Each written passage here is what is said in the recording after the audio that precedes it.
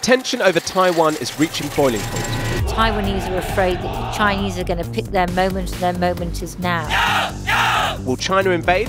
祖国完全统一的历史任务一定要实现。 Massive numbers of troops and military hardware along the border of a neighbouring state. Sound familiar? Everyone's looking at Ukraine. That's their great fear. China is flexing its military muscle. Its forces are carrying out exercises right on the border of its neighbour, Taiwan. That's not that unusual. China has carried out similar drills before. But now they're more frequent and getting closer to Taiwan's borders.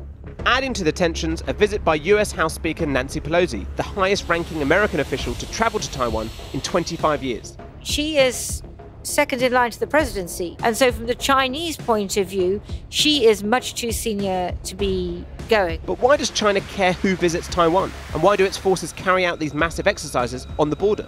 Taiwan has its own constitution and elects its leaders democratically. But technically, it's not an independent state. And China aren't in control either. But they want that to change. 台独分裂是祖国统一的最大障碍。 China's President Xi Jinping has made it a mission to make Taiwan part of his country. They regard Taiwan as a renegade province. He wants that to be in his legacy. The island's history is entwined with China's. People have lived in Taiwan for more than 2 millennia. And for most of that time, it's been directly ruled by China, until the country's brutal civil war. Mao's Communist Party fought and eventually defeated the nationalists led by Chiang Kai-shek. Chiang and about 1.5 million supporters fled to Taiwan, and for 50 years, these nationalist exiles rejected China's government and ran the country under authoritarian rule. That changed in 1996. Leader Lee Teng-hui rejected a one-party system and put his job on the line in Taiwan's first open elections. Teng-hui won and became the island's first democratically elected president. Most people in Taiwan live their lives as if they are an independent country. There are many people around the world who don't realise that Taiwan isn't an independent country. But most people in Taiwan are happy with the system they already have. And while they don't want full independence, Taiwan is almost entirely united against the idea of being ruled by mainland China. The frontier between the free and the communist world. For almost as long as Taiwan has ruled itself, China has wanted to take back control. What stopped China acting on that is largely down to Taiwan's close relationship with the United States. During the Cold War, successive presidents were committed to fighting communism around the world.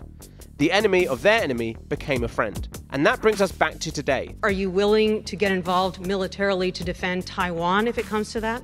Yes. China say the US has violated a treaty it agreed with them back in 1979. America said, okay, there's one China, but we will always support Taiwan. We will provide them with what they need to defend themselves. So now you've got the US, China and Taiwan all talking tough and threatening retaliation. China's vision of reunification has some comparing Taiwan to Ukraine and raising the possibility of another invasion by a nuclear power against a smaller nation looking to the United States for help. Russia's invasion of Ukraine has shown us once again that these regimes will stop at nothing in the pursuit of their expansionist goals. Taiwan has an army of about 300,000, whilst China's military is the biggest in the world. Russia also had a much bigger fighting force than Ukraine, but has found out that doesn't guarantee victory. David and Goliath. Well, not necessarily that David wins, but David can hold Goliath off until the West comes in with more weaponry and more help and so on. So I think that is the lesson that Taiwan is taking from Ukraine. This year, Taiwan conducted its largest ever disaster preparedness exercise. The president herself went out on a naval warship. Everybody got a message on their mobile phone saying the Chinese are coming, hide, go undercover. The streets were empty. Everybody had to participate in it. So there's a sense in which I think it's much more immediate. Taiwan will hope the preparations aren't needed, that China will look at Russia's struggle in Ukraine and decide an invasion is too risky. But Xi is talking and acting tough. Some think he would risk a costly war to take Taiwan. And if China does invade, it's far from certain if the United States would come to Taiwan's rescue. The danger for Taiwan is that they're just going to get crushed in the tectonic plates of history. And that in the end, the Americans will be so worried about World War III that they will not come to Taiwan's defense. That's their great fear.